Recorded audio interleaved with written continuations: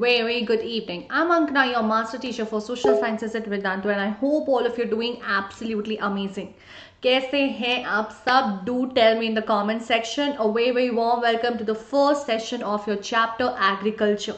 तो चलो शुरू करते हैं, देखते हैं आज क्या क्या करने वाले हैं हम. बट उससे पहले how can I forget guys, we are a family of 1 million now. I just want to thank you and express a very sincere gratitude towards everyone, guys. It's so exciting.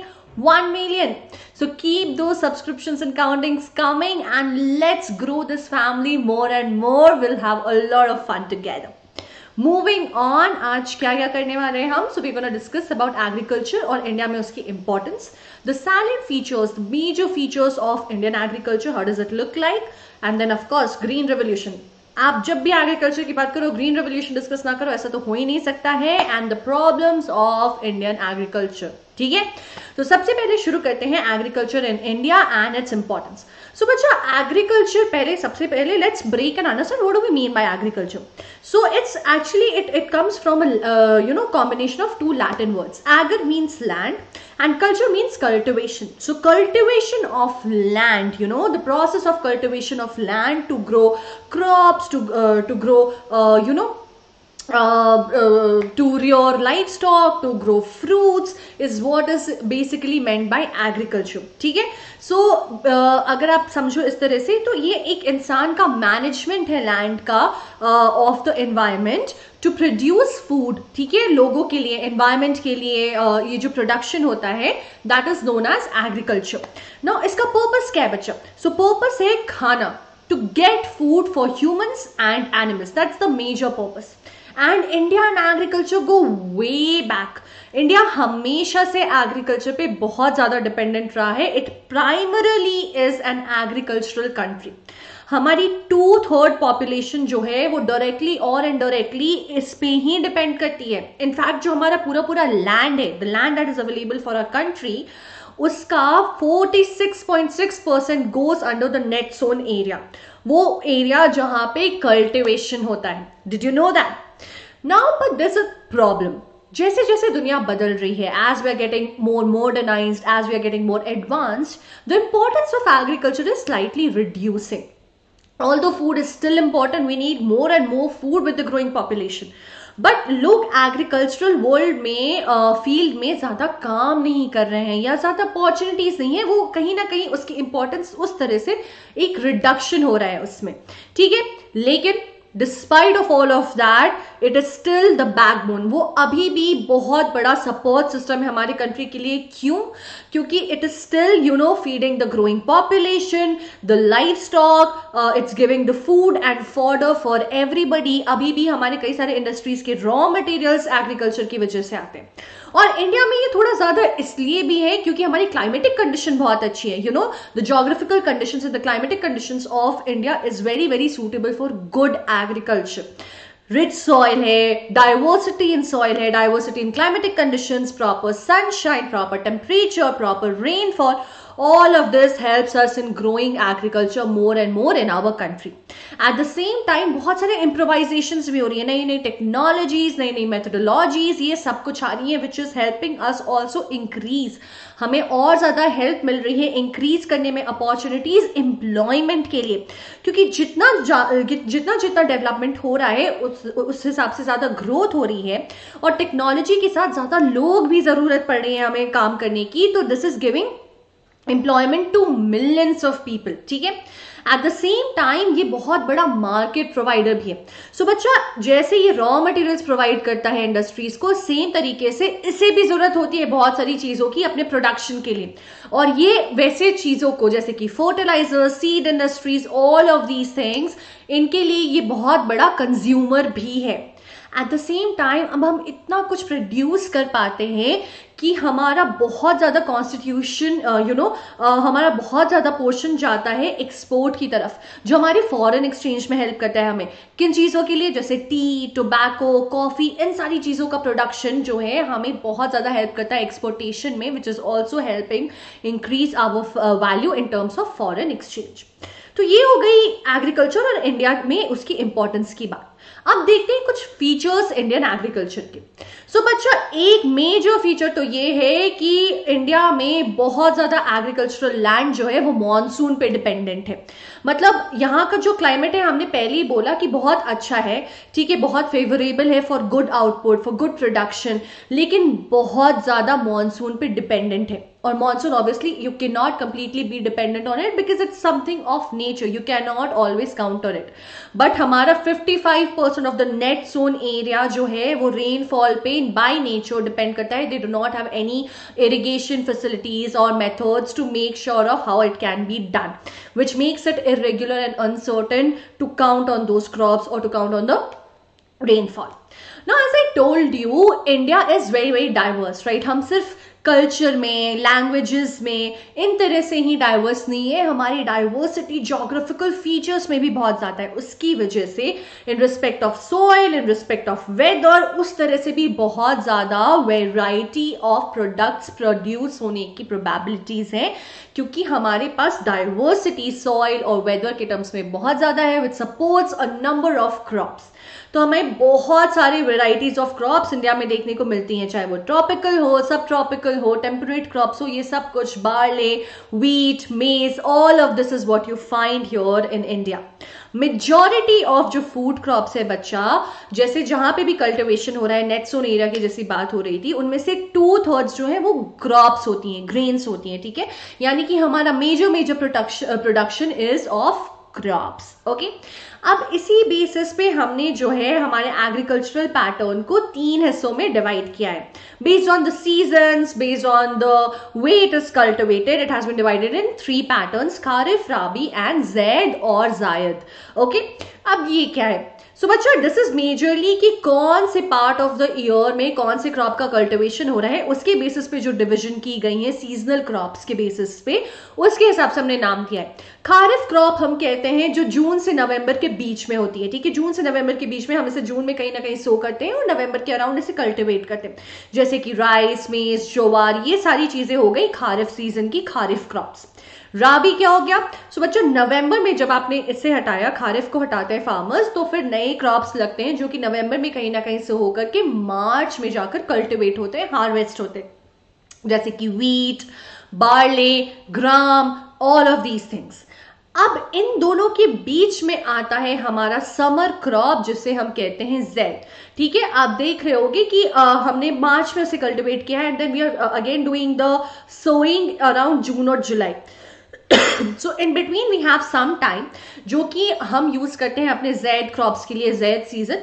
यहाँ पे mostly ना vegetables, fruits, ऐसी चीजों पे ज्यादा focus होता है, ऐसी चीजों को हम ज्यादा ग्रो करते हैं, ठीक है। ये जैद सीजन में, समर क्रॉपिंग सीजन में ग्रो होता है। Guys, don't forget, now you can learn SST with me in English on our very new channel, Vedantu 9th and 10th English. So please make sure people who are still struggling that you go and subscribe to the channel. Also, जो लोग हिंदी समझते हैं, people who already understand Hindi, even for you guys, you're going to find a lot of new content over there. So if you have not already subscribed to the channel, make sure you do. Okay? Now as I told you, जैसे भी agriculture की बात होती है, green revolution तो आना ही है।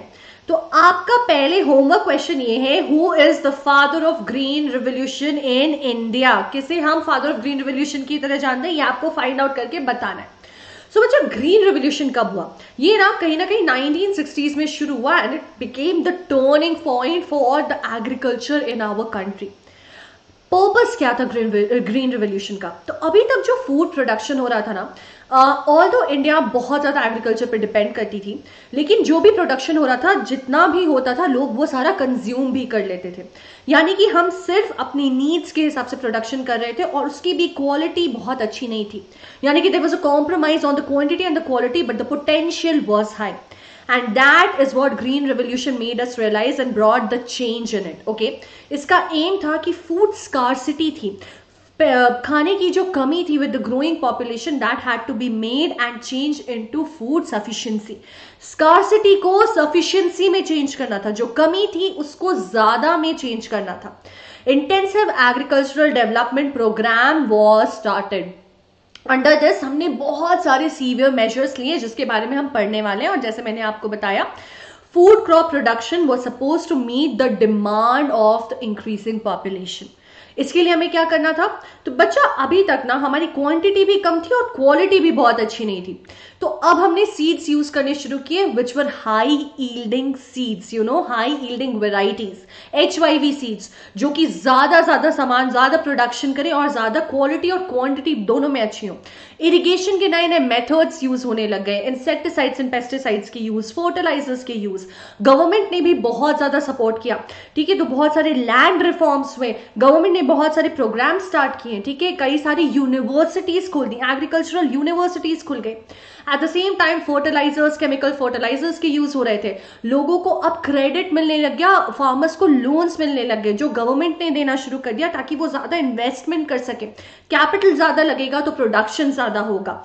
अब जो होल्डिंग्स फ्रैगमेंटेड थी वो कंसोलिडेट होने लग गई, and all of these things, rural electrification, all of these things were the measures that were taken during the green revolution, और इसका इम्पैक्ट वॉज रिमार्केबल। ये जितनी भी एफर्ट्स ली गई थी उसका इम्पैक्ट हमें तुरंत देखने को मिला। पहले ना हमारा प्रोडक्शन सिर्फ सब्सिस्टेंस मीट करने के लिए होता था, यानी कि सिर्फ हमारी नीड्स मीट करने के लिए होता, जैसे मैंने आपको भी बताया। But as the green revolution was introduced, ये सब कुछ चेंज होकर के क्या हो गया, वी गॉट कमर्शियलाइज्ड ऑल्सो। हमारा प्रेजेंस अब मार्केट में आने लग गया। क्यों? क्योंकि अब हमारे पास ज्यादा क्रॉप्स थी और ज्यादा अच्छी क्वालिटी की थी। अब हम सिर्फ उतना ही प्रोड्यूस नहीं कर रहे थे जितना हमें कंज्यूम करना था, अब हम स्कार्सिटी से सफिशिएंसी की तरफ चले गए थे। तो अब हमारा फूड प्रोडक्शन हो गया था ज्यादा, हम सेल्फ सफिशिएंट हो गए थे, और अब हम सब्सिस्टेंस से कमर्शियल या मार्केट ओरिएंटेड होने लग गए थे, ठीक है। At the same time increase production की वजह से जो ग्रोइंग पॉपुलेशन था उनकी नीड्स भी मीट हो रही थी। ऑल्सो क्योंकि इतना ज्यादा एडवांस टेक्नोलॉजी से प्रोडक्शन हो रहा था, ये ज्यादा से ज्यादा लोगों की भी डिमांड कर रहा था in order to work with the technology, which also led to more and more employment. 2010 से 2011 के बीच में जो प्रोडक्शन है वो 4 टाइम्स बढ़ गया। आपका अगर X प्रोडक्शन होता था तो अब वो 4X हो चुका था। 10 kgs had now become 40 kgs।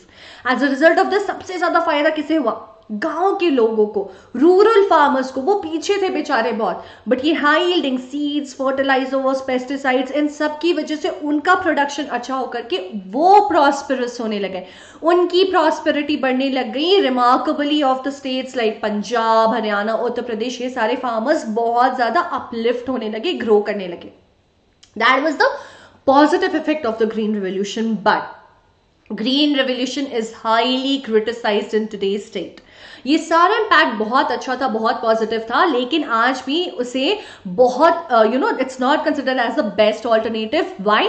Because the excessive use of the pesticides, insecticides, chemical fertilisers, इन सब चीजों ने लैंड पे बहुत ज्यादा प्रेशर क्रिएट कर दिया, लैंड को डिग्रेड कर दिया, पोल्यूट कर दिया। ये सारी चीजें जो बह करके पानी में जाने लग गई, तो एक्वाफायर्स पोल्यूट होने लग गए, पानी का भी पोल्यूशन होने लग गया, लैंड धीरे धीरे इनफर्टाइल टर्न करने लगी, and that is why it is not really appreciated, and now people are moving from green revolution to gene revolution। ठीक है, अब बात करते हैं कि इंडियन एग्रीकल्चर में प्रॉब्लम्स क्या हैं, क्या क्या हार्डशिप्स हैं।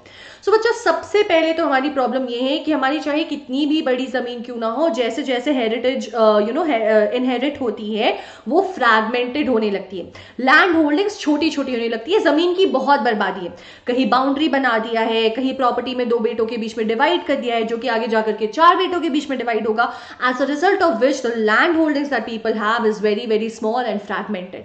छोटी जमीन, छोटा प्रोडक्शन, ना ज्यादा कैपिटल लग सकता है, ना ज्यादा प्रोडक्शन हो सकता है, ना बेटर यील्ड हो सकता है। Correct. At the same time seed quality बहुत अच्छी नहीं है। अगर रूट्स अच्छे नहीं होंगे, सीड्स अच्छी नहीं होंगी, तो प्रोडक्शन अच्छा कैसे होगा? However the government has tried working on it. Government अपनी तरफ से स्टैब्लिश करी है नेशनल सीड कॉर्पोरेशन, जो कि बेटर हेल्दी सीड्स दे सके लोगों को।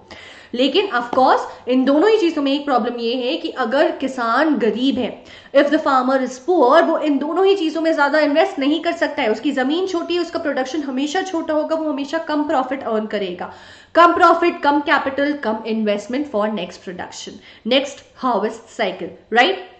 Then of course proper use of manure and fertilizers. People were not even aware, उन्हें पता ही नहीं है कितना ज्यादा यूज करना है कितना नहीं यूज करना है. ग्रीन रेवोल्यूशन ने तो ऐसे ही लोगों को ज्यादा चढ़ा दिया सर पे. तो ज्यादा यूजेज की वजह से लैंड जो है वो अब डिग्रेड और खराब होने लग गई है. और लैंड तो है फिक्स्ड, अगर वो डिग्रेड हो जाएगी तो आप और ज्यादा लैंड कहां से लाओगे.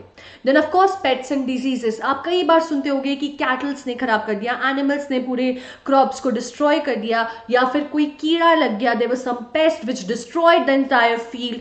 सो द प्रॉब्लम इज कि हमारे farmers are not very well educated. Although ये कई सारी एग्रीकल्चर यूनिवर्सिटीज हमारी गवर्नमेंट ने खोल दी हैं, बट हमारे फार्मर्स वहां प्रॉपर स्किल एंड नॉलेज लेकर नहीं आते हैं, जिसकी वजह से उन्हें प्रॉपर नॉलेज नहीं है कि उन्हें अपने फील्ड की प्रोटेक्शन कैसे करनी है. ठीक है. एंड इसी की वजह से they have been traditionally brought up. उनकी अपब्रिंगिंग बहुत ट्रेडिशनल है. जो उन्होंने अपने पापा को दादा को करते हुए देखा है वही वो खुद भी करते हैं. इसकी वजह से उनका मेथड भी बहुत ट्रेडिशनल है. They are not taking up the new advanced methods which is not making them very efficient. बहुत एफिशिएंटली काम नहीं कर रहे हैं वो. अभी भी वुडन प्लोज, बुलॉक्स, ये सारी चीजें यूज करते हैं वो अपने फार्मिंग मेथड्स में, which is not making them very efficient. उनकी मेहनत ज्यादा और प्रोडक्शन कम हो गया है. ठीक है. Then as I told you कि बारिश पे बहुत ज्यादा डिपेंडेंसी है, 55%. और बारिश तो कभी भी कंसिस्टेंट नहीं होती. You can never count on it. And this brings me to next point as well, which is kind of related, floods and droughts. So basically all the points related to nature and nature, the weather, the climate, ये सारे conditions बहुत unreliable होते हैं बच्चों. You can never ever depend on it. आपको कभी नहीं पता है बारिश होगी नहीं होगी, ज्यादा हो जाएगी, बिल्कुल कम हो जाएगा, ड्रॉट आएगा या फ्लड आएगा. पर हमारी population, agricultural population of the farmers mostly depends on the natural climate, natural rainfall. इन सब की वजह से भी क्रॉप्स बहुत ज्यादा डिस्ट्रॉय होती हैं, जो कि बेटर प्रोडक्शन हो सकती हैं जिसकी. एंड देन ऑफ कोर्स हमारी लैंड होल्डिंग से छोटी लोग हैं, बहुत ज्यादा एजुकेटेड नहीं है, they are not very well skilled, they do not have a lot of knowledge. Green revolution की वजह से उन्होंने सीखा हुआ है कि कीड़ा लग गया तो इंसेक्टिसाइड, पेस्टिसाइड, फर्टिलाइजर्स डालते जाओ. All of this together is increasing the pressure on the land a lot. उसकी वजह से लैंड डिग्रेड हो रहा है, इरोड हो रहा है, अपनी फर्टिलिटी खो रहा है, बैरन हो रहा है, बर्बाद हो रहा है. एंड इसकी वजह से एक्सेसिव प्रेशर पड़ा है लैंड पे, but land is limited and we can not increase it. And these are the problems being faced by the Indian agriculture. So let's quickly look at your homework question now. What type of crops is grown in India? Tropical crops, subtropical crops, temperate crops, or all of these? Do tell me in the comment section guys. Remember, don't forget, आपको आपके responses डालने हैं comment section में. अगर आप live chat में दोगे तो मैं आपका नाम अगली बार नहीं ले पाऊंगी कि winner कौन थे. So make sure you're putting your responses in the comment section. At the same time, I quickly want to remind you about Vedantu Pro subscription. आपको description और link मिल जाएगा नीचे डिस्क्रिप्शन बॉक्स में, लिंक मिल जाएगा वहां पे आपको, आपके चैट्स में भी पिन है, कमेंट्स में. ठीक है. आपको उस लिंक पे जाना है, सब्सक्राइब करना है और कोड लगाना है ANKPRO. अगर आप ये कोड नहीं लगाओगे तो नहीं मिलेगा सब्सक्रिप्शन, है ना. और क्या क्या प्रॉब्लम सॉल्व होंगी उससे? हमारी प्रॉब्लम सॉल्व होंगी डाउट्स की, नोट्स की, टेस्ट एंड असाइनमेंट्स की, competitive exams, choice of schedule, choice of language, ये सारी प्रॉब्लम्स हो जाएंगी सॉल्व. आपको जब डाउट सॉल्व करना है, आपके पास कोई इंसान होगा पूछने के लिए, आपके नोट्स अवेलेबल होंगे, आपके पास N number of test and assignments होंगे, आप कॉम्पिटिटिव एग्जाम्स के लिए प्रिपेयर करोगे, आपके पास प्रॉपर शेड्यूल होगा फॉलो करने को with variation in languages. And that does not come alone, it comes with bonuses. You get unlimited live classes. आपको बिल्कुल टेंशन नहीं लेना है मैम लाइव आएंगी या नहीं आएंगी. Micro sessions, crash courses, performance reports, in class live performance reports guys, personalise attention, one on one attention मिलेगा डियर किड्स को. एंड कैसे? You just have to visit the link in the description box and the pin comments. और आपको फिर क्या करना है? आपको अपना ग्रेड चूज करना है, अपना बोर्ड चूज करना है, check out all the details, click on the subscription button. उसके बाद आपको मिलेंगी 3 options, 1 month, 3 months and 6 months. आपके लिए जो सबसे ज्यादा सूटेबल लगे, आपको लगता है 1 महीने you just want to give it a trial because you are not sure if you want to go ahead with it और नॉट, 1 महीने का सब्सक्रिप्शन ले लो। आपको लगता है 3 महीने में आपकी तैयारी हो जाएगी तो 3 मंथ्स का subscription. Otherwise if you want to be a part of the Vedantu family till your examination, then go ahead with the subscription of 6 months. You will have access to each and everything on the platform unlimited. और साथ साथ मिलने वाला है बहुत ही अच्छा discount coupon code लगा करके, जो कि मैंने आपको बताया हुआ है। I will tell you again, the plan that was coming for 11,499 will now come for only 9,199 rupees. I mean how awesome is that, 20% discount, पहले से भी ज्यादा धमाका हो रहा है अब, है ना। और क्या करना है, हमें सिर्फ कूपन कोड लगा देना है ANKPRO, और डिस्क्रिप्शन में आपको मिल जाएगा लिंक, उस लिंक पे जाओ फटाफट और सब्सक्राइब कर लो। Guys, if you found this session helpful, don't forget to like the video and of course don't forget to subscribe, क्योंकि जैसे ही हम एग्रीकल्चर 2 के साथ आएंगे आपको मिल जाएगा सबसे पहले notification. Do mention your doubts in the comment section people, भूलना नहीं सारे डाउट्स डालना कमेंट सेक्शन में, क्योंकि वहीं से हम आपके डाउट्स उठाते हैं डाउट एंड मेंटी सेशन में। Also do tell me how did you like the session, did it help you or not, how did you like the video, is there anything that you want me to do in the comment section, all of it in the comment section guys, okay? And I will see you people very very soon. Till then, stay home, stay safe, take good care of yourself. Bye bye, good night.